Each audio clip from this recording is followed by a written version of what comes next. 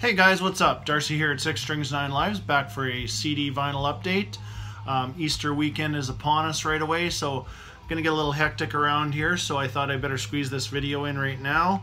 I was watching a video from Mark G with a C probably about 3 weeks ago, and he showed a band that I instantly fell in love with these guys. Part of the new wave of traditional heavy metal.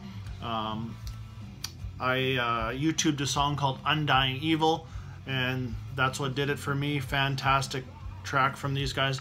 I'm talking about Enforcer. This one is called From Beyond. This is just classic, traditional, old school sound. This is Enforcer's 4th album, 2015 release on Nuclear Blast Records. They have a new album coming out here right away on April 26th. I've pre-ordered that. It is called Zenith. The hype sticker on here, I'm going to read this to you because it fits. 100% Swedish classic heavy metal for fans who worship new wave of British heavy metal. Accept Judas Priest, Iron Maiden.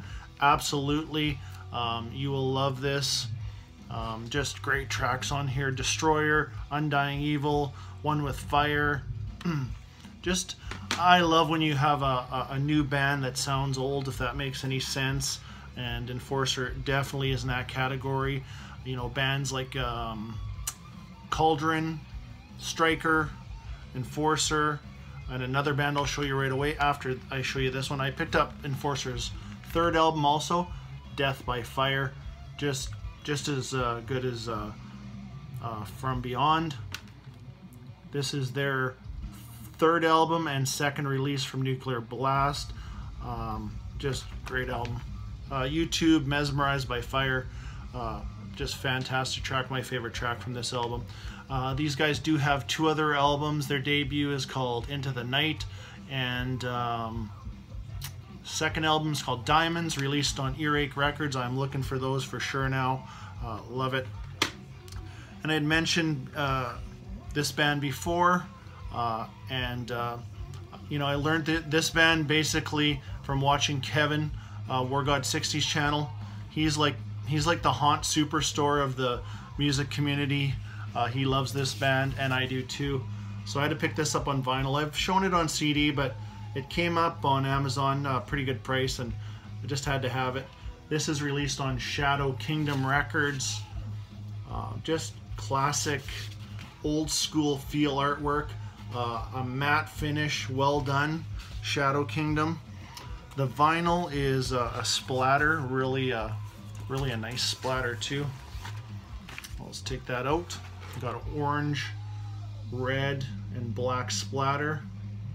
There is the track listing, and then a custom label on this side. I do have their EP on CD, Luminous Eyes, and I've pre-ordered their newest album called If Icarus Could Fly. Kevin already has that. He's shown that. I think he was part of that Bandcamp pre-order. Just the shipping from the States to Canada, I usually just wait for Amazon. You save quite a bit of money. Great insert here. It's just solid, really thick paper. And it's got the lyrics printed on here. You'd never be able to read those. But from what I have of, well, in which isn't much from Shadow Kingdom Records, but wow, they do it up right. These kind of remind me of, you know, like High Roller Records. They really do it up right too. This poster comes with it, so that's pretty cool. Next up, what do I have here to show you? My 5th Blind Guardian album, Tales from the Twilight World. Excuse me. This is probably one of my favorites so far, the 5 that I do have. This is with those reissues again, where it's the remix and the original 2 CD set with a great booklet inside too, if you're into booklets and the whole setup of that. And this is a well done digipack, dual disc. I do enjoy the remix a little better. There's definitely a sound difference. It's the loudness, but it's not a wall of sound loud. It's just sharper, clearer. I've mentioned that before on those other Blind Guardian.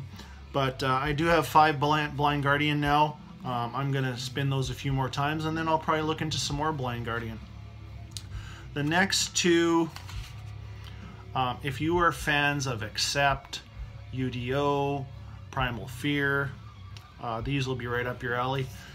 This is ex-guitar player from Accept, Herman Frank. This is his 4th solo album called Fight the Fear, with Rick Altsey on vocals. You also might know Rick from another band called Master Plan, with the ex-guitar player from Halloween, Roland Grapow. That's another great band too. So anyways, these digipacks from AFM Records, I am just not slowly, I am becoming a fan of these type of digipack. It's not glossy, it's kind of a matte, like it's not a smooth feel, but just very well done. The booklet just tucks right in here on the side. Anyways, great album. If you are a Herman Frank fan and you know these albums, personally I like this one even a little bit better than his last album. That was a great album too, but this, you know, maybe just because it's fresh in my mind, but I really like this more as a whole album. It has a lot of great tracks. Another band, Mr. Cloudy Milder, got me into a while back, and I really enjoyed their album before this one called Titancraft, but I had to pick up the new Iron Savior, Kill or Get Killed. And again, probably because it's fresh, I don't know, but this one just sounds awesome. Like, what a strong album. There's even a cool cover of AC/DC's Sin City. You know, I love when these kind of bands cover bands like an AC/DC. You know, they're used to their lyrical content versus if you know what I mean. Anyways, this is released on AFM Records. Another great release from these guys. Nuclear Blast, AFM Records, these Metal Blade Records, Shadow Kingdom, awesome job. Definitely check out Iron Kingdom. Iron Savior, new album. Picked this up yesterday, brand new in the shop, sealed on Geffen Records. This is my first album from this band. I hope I got a good one. That is Manowar, Louder Than Hell. Seen these guys shown quite a bit lately. Looking forward to checking this out for sure. There's the back cover. And last but not least, I had to pick up this soundtrack. I really enjoyed the movie. I thought, you know, I might as well pick this up, but I haven't even opened it yet. That's Motley Crue, The Dirt soundtrack. I don't even know if I'll open it. I do have all the songs, of course. I do love Motley Crue. I'm probably more of a, for sure, their first 2 albums, but I think, you know, right up until Dr. Feelgood, after that, as far as the Vince Neil era goes, kind of drops off. I do really enjoy the 1994 album with John Corabi on vocals, but yeah, I don't even know if I'll open this. Might ship this out to somebody as a gift. We'll see. But you know, I love all the tracks on here. The new stuff, not bad. The song The Dirt, a lot of harmonizing. You know, we know Vince cannot sing like he used to, which is fine. I mean, we're all getting older and stuff like that, but I don't know. It's okay, the new tracks, but I totally enjoy all the older stuff for sure. So, guys, you know, if you're celebrating Easter, happy Easter. From my family to your family, from me to you, and until next time, stay heavy.